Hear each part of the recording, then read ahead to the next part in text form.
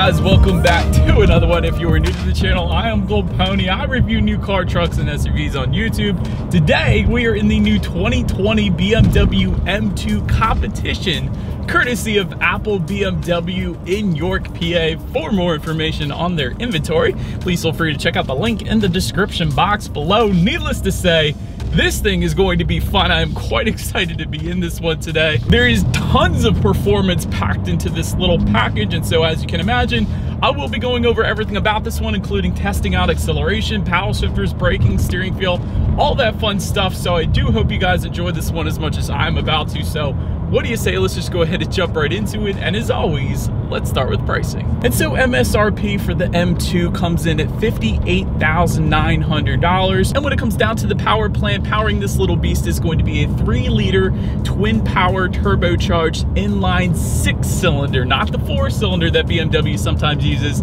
but the 6, putting out 405 horsepower at 5,200 RPM, 406 pound-feet of torque, approximately 2,300 RPM, sent to the rear wheels through a standard 6-speed manual. That's awesome. Or there's an optional transmission that we have today, being the M-tuned DCT or dual clutch transmission. That is a $2,900 option if you wanted to go that route, but that does include paddle shifters like I was saying. So if you're gonna have a non-manual transmission in a car like this, dual clutch is definitely the way to go, just based off my experience. And again, we'll test that all out in the second here. But in the end, 0 to 60 time, it is going to differ amongst the transmissions. The manual is going to push you out around 4.2 seconds according to BMW, 3.8 seconds for the dual clutch. That is quite a substantial difference, and that's typically how it works actually. But anyways, MPG numbers come in at 17 in the city, 23 on the highway, of course taking premium unleaded fuel. And so before we do any kind of acceleration test or anything like that, there is some drive mode buttons just to the left of the shifter. It's going to adjust things like the throttle response, the shift points, in the case of the dual clutch at least, not the manual obviously, steering sensitivity as well. I actually just put it in Sport Plus steering feel. Steering feel is insanely heavy, and in a car like this, it immediately points you in the direction that you want to go. Perhaps the first thing I noticed in the M2, I absolutely love that. But having said that, what do you say? Let's go ahead and let's put it in manual shift mode. I'm just going to slide the shifter all the way to the right. That's going to give me full control over the shifting. And let's go ahead and test out the paddle shifters here, and let's see how quickly they're going to react for us. All right, you guys, here it is. Whoa. Oh my gosh. Wow. Oh, that was crazy. Quite honestly, you guys, I was expecting a little bit of spinach because the power is all being sent to the rear wheels in a very small car, but dang, if that thing didn't connect to the road like no other, let me tell you, I need some new tires on my Mustang because this acceleration was amazing. Instant acceleration, you can feel it in your stomach, and those paddle shifters, I'm sure you guys saw it, I'm sure you guys heard it, instantaneous, absolutely no delay whatsoever. This is a truly fun car to drive. That was quite amazing. I love that. What's a way to give control back to the M2? Simply just slide the shifter back to the right. That is going to give control back to the car here. And as always, to go along with that, braking is equally important as we are pulling up to a red light right here. And so when it comes to the braking setup, M compound 4-wheel ventilated disc brakes will come standard, but check out the brake size on these things. 15.7-inch ventilated front discs, 15-inch ventilated rear discs. Those are some massive rotors for the size of this car, let me tell you. 6 piston front calipers, as expected, I guess, with that size of a rotor, but 60 to 0 stopping distance comes in at 108 feet, which is pretty much as expected there. That's according to Motor Trend, by the way. Braking feel is absolutely wonderful. Definitely no brake pedal delay. Very firm brake pedal, I will say, immediately brings you to a stop, so I absolutely love that. But then touching on suspension and handling a little bit, up front you're going to get a double joint spring strut front axle, in the back 5-link rear axle, twin tube gas pressurized shock absorbers. That's all pretty much standard for the most part, but active M rear differential also coming standard. Essentially what that does is it sends torque to the rear wheel with the most traction. It's not only going to increase handling actually, but acceleration as well, as I can clearly attest to, because that acceleration was breathtaking. And again, as far as the steering feel goes, it is going to adjust depending upon the driving mode that you're in. But having said that, the M2 also comes with an M-developed electric power steering. So it's going to give you an even better steering feel, again, instantly pointing you in the direction that you want to go. And again, that might be my favorite part about the M2 is the steering feel. It really is instantaneous. The second you turn it, there's no dead spots in the steering either, which is obviously a very good thing in a car like this, but absolutely amazing steering feel to the M2. As far as ride quality goes, you can certainly feel a good bit of the road, I will say that, but that's pretty much as expected in a car like the M2, so that doesn't disappoint me whatsoever. Quite honestly, it's a lot smoother than my Mustang, having said that, but I've done quite a bit to that car. But nonetheless, ride quality is pretty much as expected. As far as cabin noise goes, it's quiet right now because I'm coming up to a red light here, but still really all I'm getting as far as cabin noise goes is that beautiful exhaust sound, the M-developed exhaust that we have here. We'll get to the exhaust clip later in the video, of course, but that's really all I'm getting as far as cabin noise goes. So that is actually a big plus for me, at least. So I definitely love that as well. As far as visibility goes, I can actually see perfectly fine out the back, so definitely no issues with visibility. And again, this is a smaller car, so really you shouldn't have any issues there.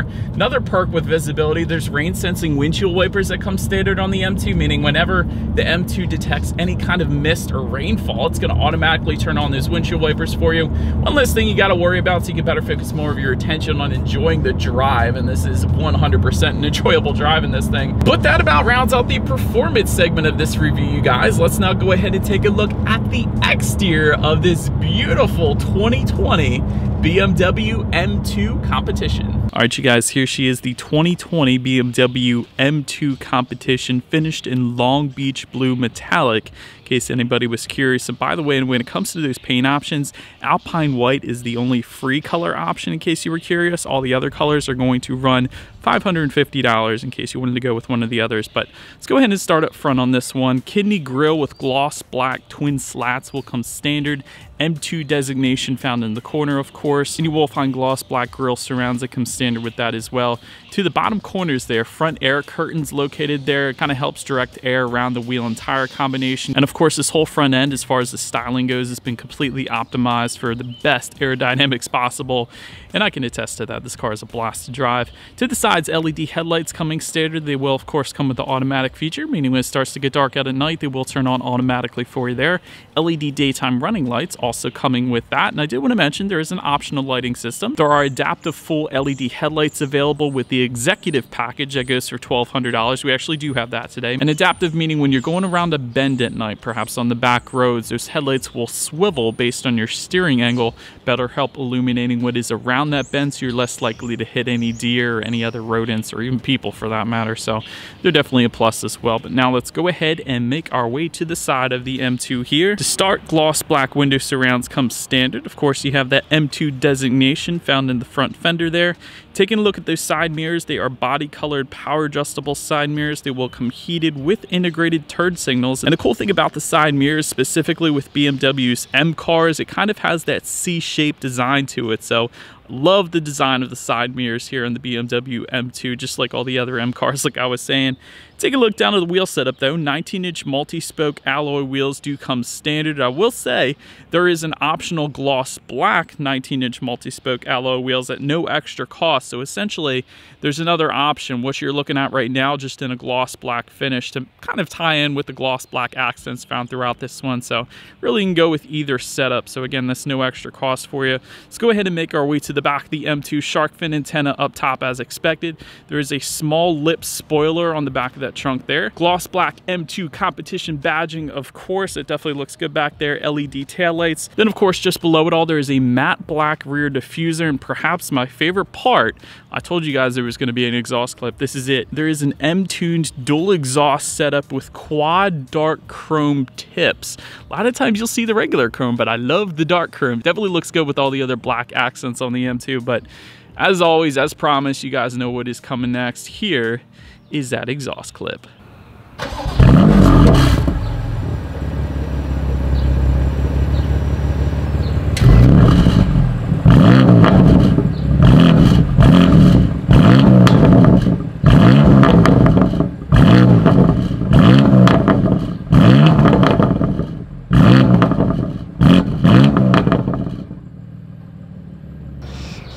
Alright, so now since we are around back, when it comes to opening that rear trunk, there is a button on the key fob. If you like, just simply press that. Once opened up, cargo capacity is going to come in at 13.8 cubic feet. If that was not enough space though, those rear seats do fold down for quite a bit of extra space, of course, if you needed it there.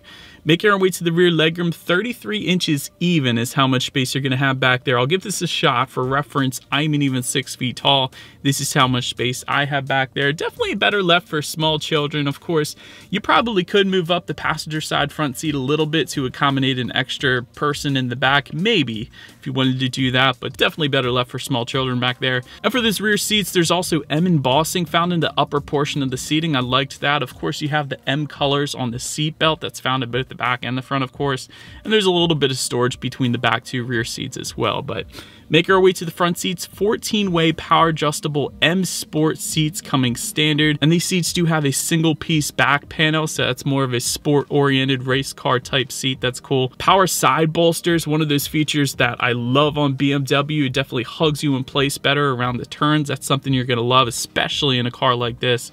4-way power lumbar comes standard, memory settings for up to 2 different drivers. Front seats are actually heated as well, so that is definitely a big plus there too. And again, you have the M2 designation found in the upper portion of the seat, and very, very comfortable seats. And again, because of the power side bolsters, definitely held me in place perfectly driving some back roads in this M2. So absolutely 100% on point with the seating. Taking a look at the steering wheel, it is tilt and telescoping. It is leather wrapped. It will come heated if you were to go with the executive package like we have today. That heated steering wheel button's located just to the left of the shifter there, so that's definitely a big plus there as well. And then make your way to the startup. Let me start by showing you guys the key here. You do have all of your buttons found on one side of the key, essentially. Lock, unlock the button to pop the rear hatch. And by the way, the lock button is the BMW logo in the middle there, but surprisingly, this doesn't have the M colors on the side of the key like a lot of the other M cars do with BMW, but still, it's a key, who really cares? But nonetheless, let's go ahead and start this one up. To do that, all I'm going to do in this case is simply put my foot on the brake. There is a bright red engine start button found just kind of to the right, down a little bit of the gauges there. But once started up, speedometer is all the way on your left, tachometer is on your right. There is the M2 designation within that tachometer. You will find a ton of other information as well, like how many miles you have left until you hit empty. There's what gear you're in if you're shifting through manually. There's also some navigation information found at the bottom portion there. There's your speed limit recognition technology, letting you know what the speed limit is of any given road. That's definitely nice. Overall, it's pretty much as expected. There's no digital gauge cluster on the M2, but still it looks perfectly fine up there. But now making your way to overall interior quality. Anthracite headliner comes standard. Power moonroof is optional. Doesn't come standard, but it's optional for $1,050, so it is there if you wanted it. Universal garage door opener for up to 3 different garage doors can be found just underneath of that rear view mirror. We do have that. Ambient lighting comes standard. Wireless phone charger is going to come with the executive package. And overall, M2 is finished just how I would want it to be finished. Some of the pluses of the M2, you do have suede or Alcantara. It's one or the other. A lot of suede and Alcantara accents found on the parking brake as well as on the doors. And they're accented actually with that blue contrast stitching as well. So I absolutely love that. But perhaps the first thing I noticed when I got in the M2 was the carbon fiber look weave accenting. So it's not carbon fiber, but it is a texturized weave accent. So it goes around the climate controls. It's also found on the doors and right around the circular dial and buttons for the infotainment. But this is cool because usually you find a very smooth accent, but I love that it's texturized. It's something different, something that you don't usually see really on any other cars out there, even other BMWs.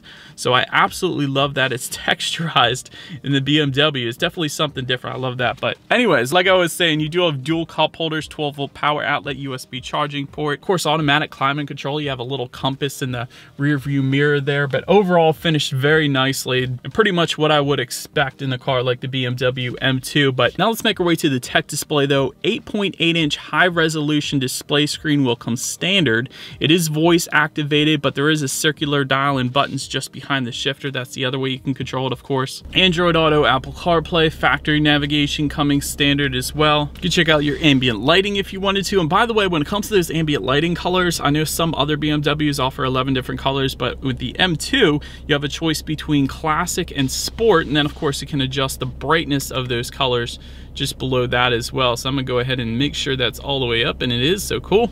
So that's how you're gonna be able to adjust the ambient lighting up on that tech display as well. And of course you can check out your radio settings. And by the way, when it comes to the sound system, there is one sound system for the M2. It is a 12 speaker Harman Kardon surround sound system with 360 watts. So I do believe you guys know what is coming next. Let's go ahead and turn on the radio. Let's see what we got playing today, and let's test out the clarity of this one.